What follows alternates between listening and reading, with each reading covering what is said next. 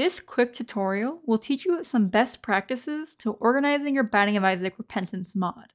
When it comes to bigger projects that add more than just one or two features, it's important to keep everything organized so that editing and implementing things doesn't become a chore later on.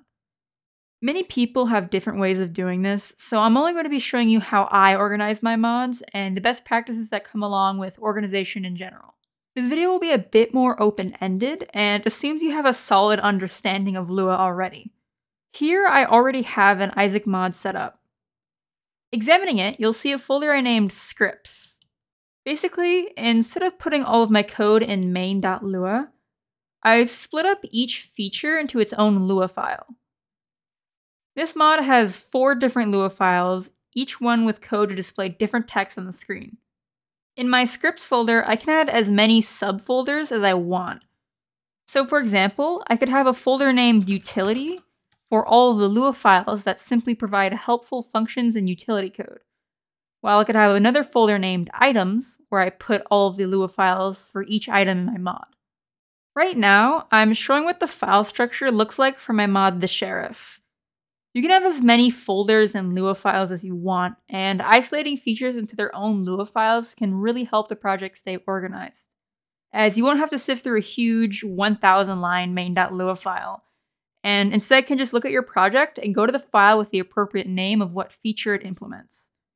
With this philosophy, we should only use main.lua as a way to set up our mod and run all of our files.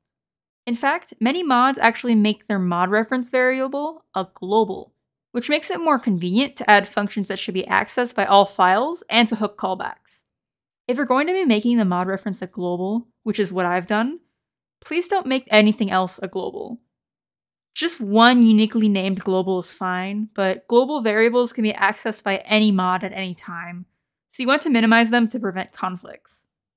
Opening up the main.lua of the mod here, there's 2 ways to run other Lua files. The first way, which is the way I personally recommend, is using the include global function. Writing include, then typing the path to the Lua file relative to the main.lua will run that Lua file. Note here that you can use either a period or a / to denote a directory. I mainly see people use periods, but there's no wrong option here.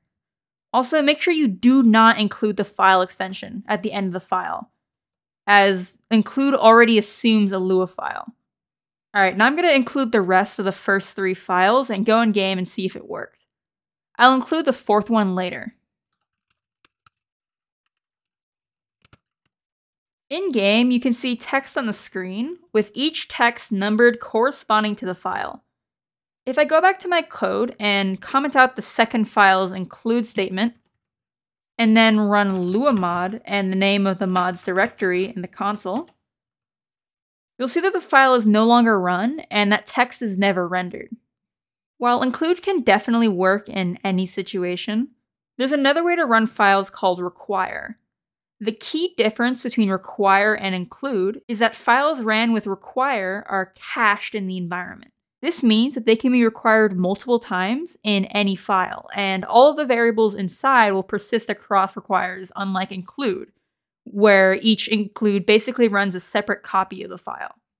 This does come with a caveat though, which is that Lua mod will not affect files ran with require.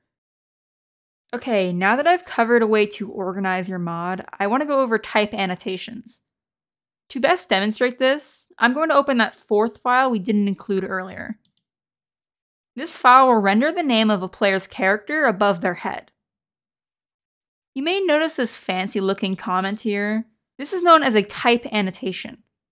When using the Isaac API and Lua Visual Studio Code extensions that I recommended in the 2nd tutorial in this series, you can actually add type checking to any argument or file.